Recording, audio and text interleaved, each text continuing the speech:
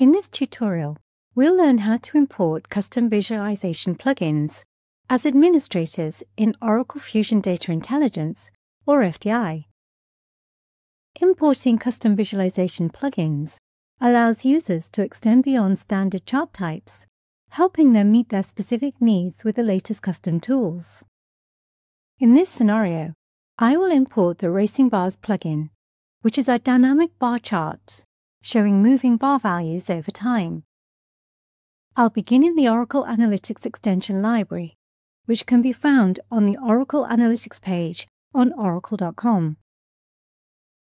Here I see all of the custom visualization types that are available and ready to be imported into my FDI instance. I'll find the Racing Bars plugin extension, then I'll select Download. Since I'm already logged into Oracle Cloud with an Oracle account, I am directed to Oracle Software Delivery Cloud. After reviewing the license agreement, I'll checkmark the agreement and select Download. I'll open the downloaded file to open the Oracle Download Manager.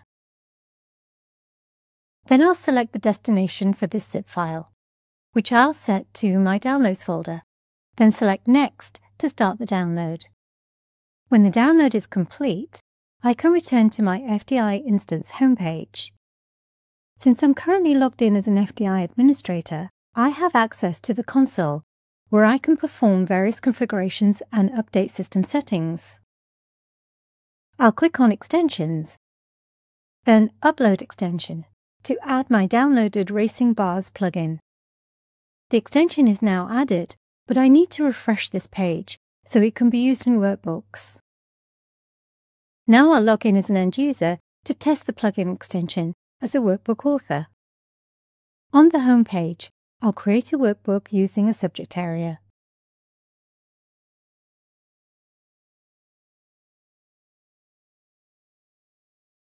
And when I click on the Visualizations page, I see that the Racing Bars plugin is available and ready to be used by my FDI end users.